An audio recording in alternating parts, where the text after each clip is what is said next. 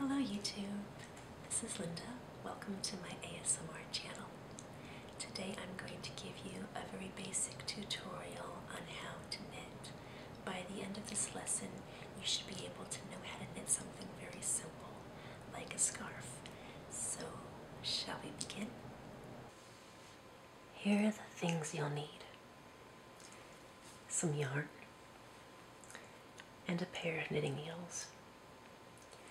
The yarn that I'm using is a really soft merino wool that's been hand dyed in all these nice variegated colors that make a really nice pattern when they're knit up. You can use any kind of yarn that you want, but I like to use real wool because it makes my hands feel better, and there's just a little bit of lanolin in the wool that it doesn't dry out my hands too much, and it's not too rough on my skin. There's two different kinds of knitting needles here, aluminum and bamboo. These are the kinds I use, but knitting needles come in all kinds of materials like wood, stainless steel, plastic, casein. For aluminum and bamboo, there's some advantages to using these different kinds, and I'll explain to you what they are later.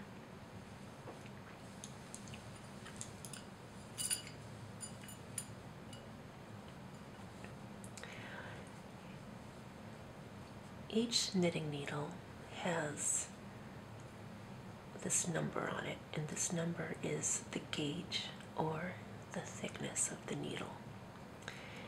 This needle is in the US it's called a number 10, which means that it's going to be this thick.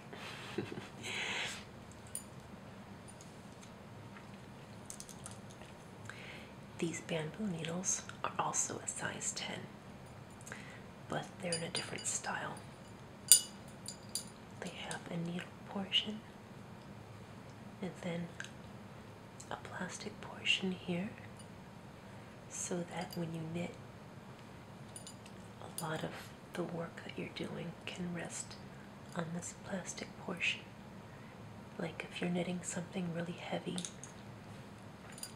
you don't want to have all that weight of the yarn hanging off of a straight thread. So if you get something like this, the work that you're doing can just kind of drape or sit in your lap, because really most of the work that you do with knitting needles, you really only do the work up in this front portion here, and the rest of the needle is just used to hold your stitches. And I'll show you how to do that.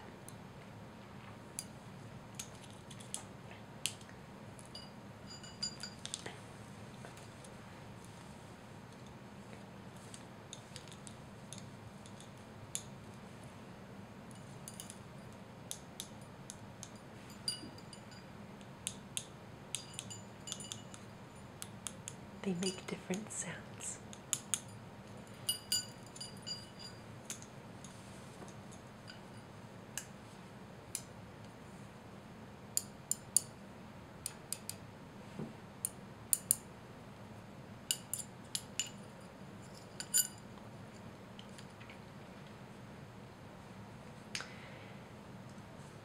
To begin knitting, sorry.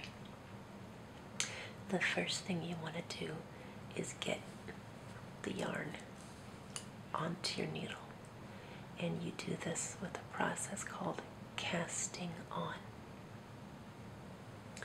There are several different ways to do this, but I'm going to show you the way I prefer, because for me it's the easiest and the fastest for me. First thing you want to do is pull a length of yarn from your yarn ball. So we'll find the end here. Let's see. Oh, where is it? Okay.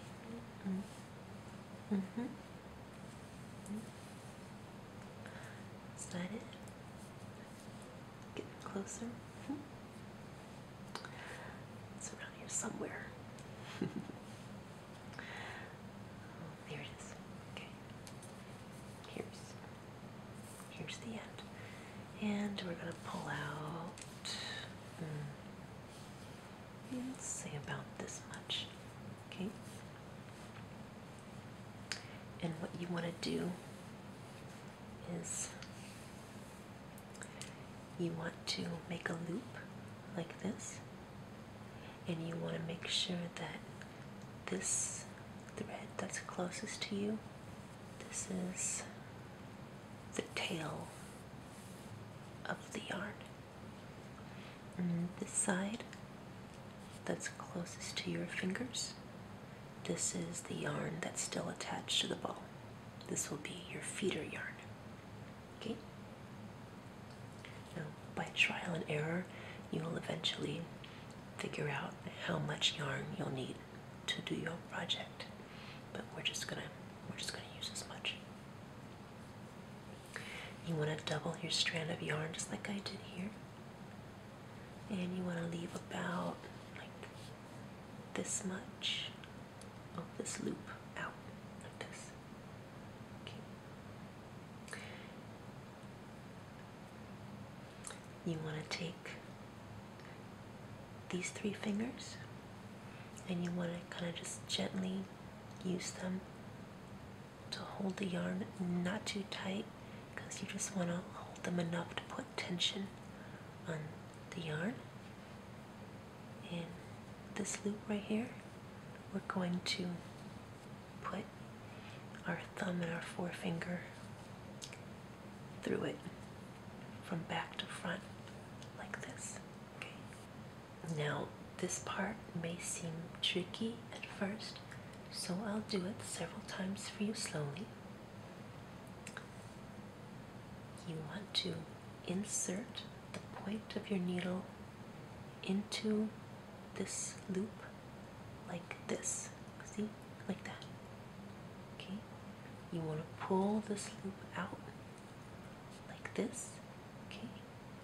And now with the point of this needle, you're going to pass the point of the needle underneath this bit of yarn that's wrapped around your thumb like that. Okay? Now, with the point of the needle, you are now going to turn your hands like this, okay? Like that. And then with the yarn that's wrapped around your index finger, you're going to wrap that around the point of the needle. Now, you draw the point of the needle back through the loop on your thumb, and you pull your thumb out of the loop, and then you use these 2 fingers to kind of cinch up the yarn on the right hand needle, but not too tight. You just want to cinch it up gently, just enough to make it a little bit snug on the needle, but you still want it to be able to move back and forth like that. Okay? Now I'm going to do it again. Point of the needle under there, right there, back through, thumb out, cinch up like that. Don't get these 2 threads crossed. You want to keep them in the same position they were in. This is the tail, this is the feeder yarn. Okay? And again, through, around, back through, cinch up.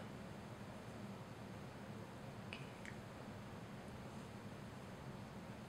Through, around, back through, cinch up. I'll do it several more times for you.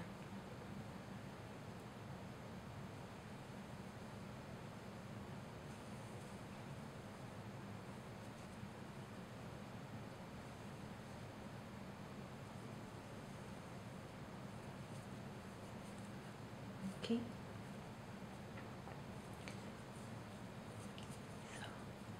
So far we have about 2, 4, 6, 7 stitches cast on to our right needle so far.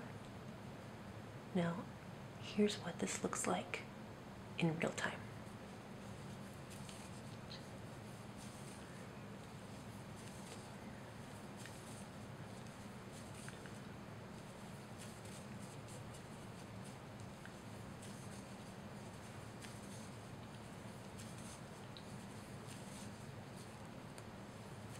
Oops, messed up.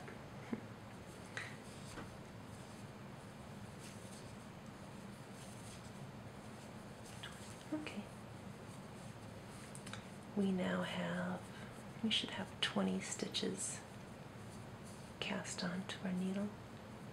Let's make sure. 2, 4, 6, 8, 10, 12, 14, 16, 18, 20. Okay, good. So now we are ready to begin knitting. You want to put the needle with the cast on stitches in your left hand, like that. So you've got the tail here, the rest of the yarn right there. And you want to pick up your other needle in your right hand.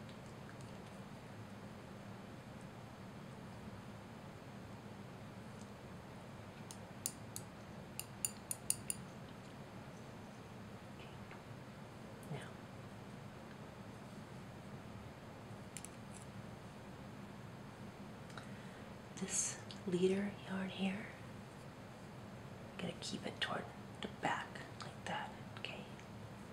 And with your left hand, you're going to hold on to this needle.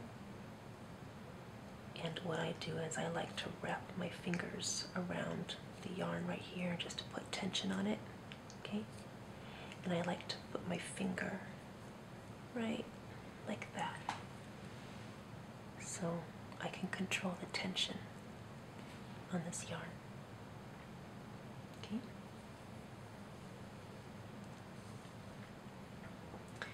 You want to insert the point of the right needle into the first stitch on the left needle, and you want to do that from front to back, like that, front to back, so that now the right needle is behind the left needle. Okay. Now the yarn that's on your left hand, you want to wrap around the point of the needle, and you want to bring that yarn through this loop, and you want to let that loop fall off the left needle. Okay. And now this new stitch is on your right needle. Okay. And this stitch is called the knit stitch. I'll do it again. Front to back, wrap around, pull through. That's a knit stitch. It's one of the 2 basic stitches that you need to know. Now, this is how I knit, because this is, oh, I made this a little too tight. Because for me, this way is a little bit faster and easier. Okay. Now, I know you might have seen other people, sometimes you'll see them hold this leader thread in their right hand, and then you see them do that, and then take the yarn and throw it over, and then bring it back through. that's fine too. It's the same stitch, but for me, even though that's the traditional way to knit, for me it's too much work. You know, it's an extra step I don't want to do, so I do it where I just keep this yarn over my left finger. Okay.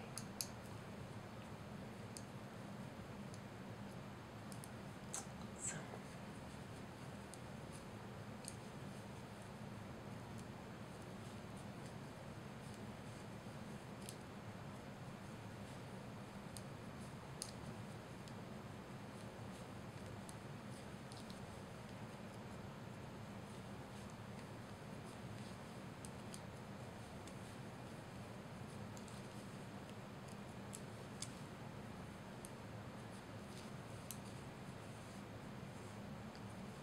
you see now the stitches are disappearing from the left needle and the new stitches are being transferred to the right needle. And you want to do that till you get to the very end. Almost there.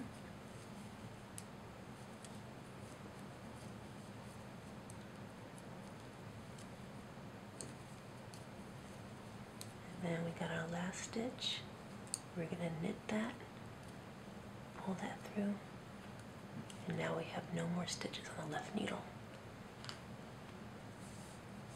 All of our stitches are on the right needle. Just flip it around like that. Okay.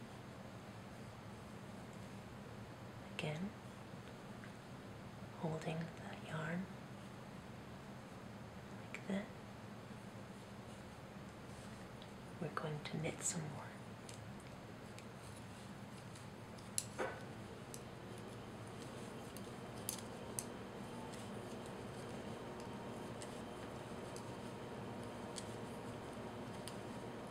Now, I'm using aluminum needles, and the benefit of using aluminum needles is that the yarn can slip right off from one needle to the other because the surface of these needles is very slick.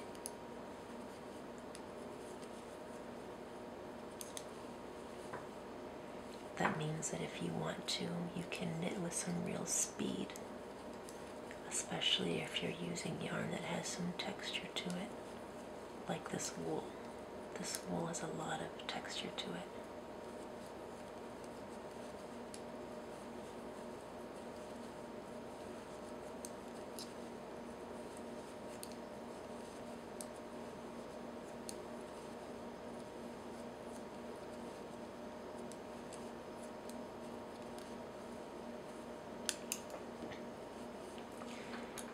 So far, I've shown you the knit stitch, which is one of the 2 basic stitches you need to know. If you knit every row like I've done here, your work is going to look like this, with the same texture on the front and the back.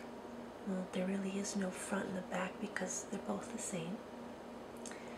And this pattern, where you knit every row on both sides, is called the garter stitch pattern, or the garter pattern. So now let's learn the other stitch you need to know. And let's make this side the back and this side the front. So we'll work on the back.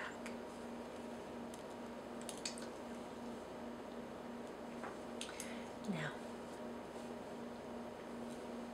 this time, set up here. This time, instead of inserting our needle from front to back like this, okay, we are going to slip the point of our needle from back to front, like this, just like that, okay. And then we're going to take our yarn And we're going to wrap our yarn around the needle like so. Slide it through, and then you slide that right off the left needle like that. And there we have our first stitch, our first new stitch onto this right needle. Now we have made what's called a purl stitch. Let's purl a few more. Okay. From back to front, wrap around, pull through, slip off, purl stitch.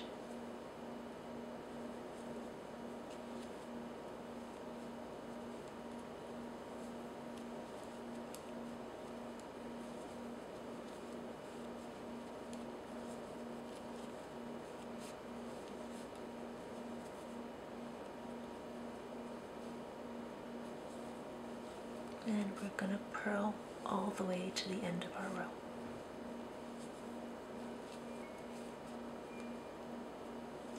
So far, you have learned the two basic stitches you need to know, the purl stitch and the knit stitch.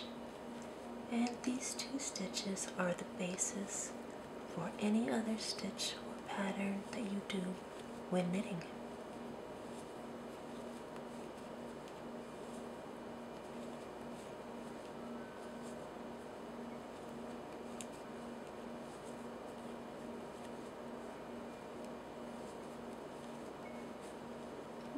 Okay, there we go. Alright.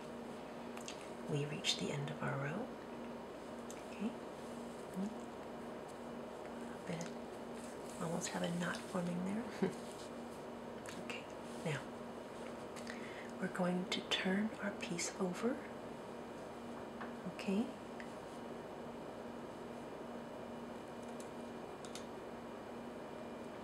And now we're back on the front side of our piece. Okay.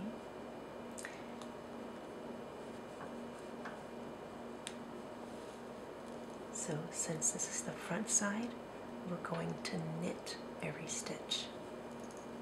So we put our yarn in the back like that,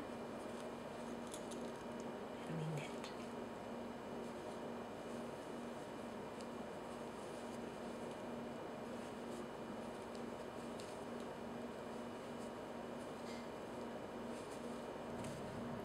Okay, that's all the knit stitches off of the front of our work. We flip it back over, and now we do the purl stitch.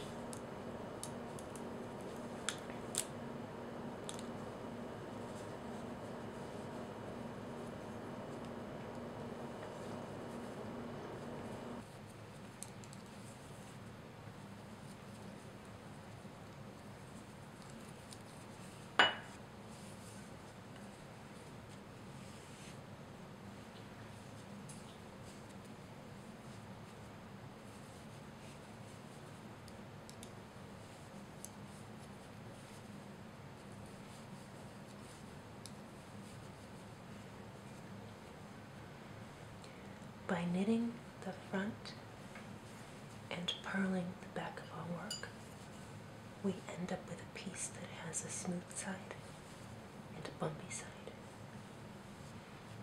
Okay. Now that we've reached the end of our work, we need to finish off by casting off our stitches. Now, since we are currently on the front side of our work, we are going to cast off with knit stitches. If we were on the back side of our work, we would cast off with purl stitches. And I'll show you how to do that.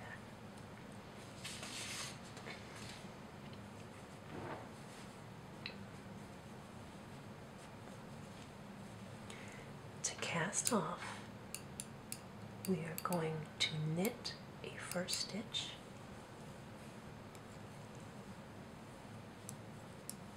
like so, then knit a second stitch,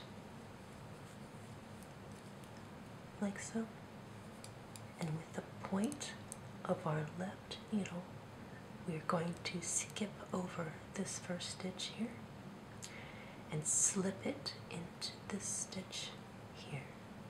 Okay. Then we're going to pass that stitch over the first stitch like that and slip it off the needle. Okay. And we do the same thing again. Knit, slip that stitch right over and off. Knit and slip. We'll cast off to the end.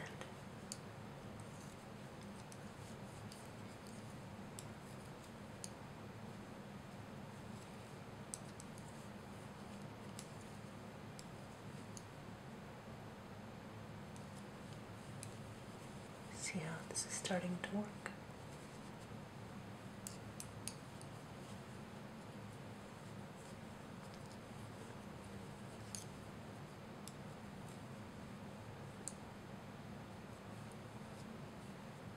Okay, here we go, almost to the end.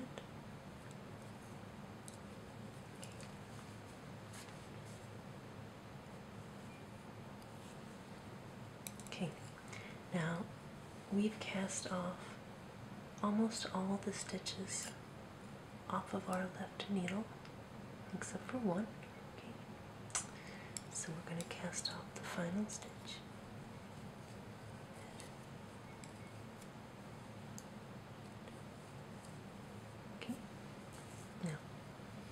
All the stitches have been cast off, but you have that one stitch left. So what I do is draw that out like that. Simply take some more yarn and I pull it through. Then I pull it tight like this.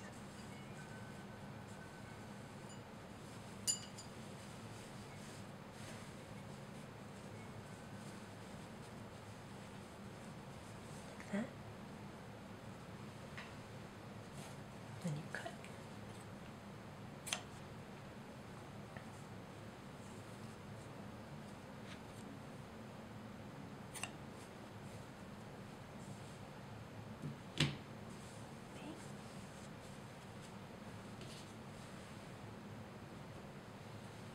And there you go. Boom, knitting. Now go make something.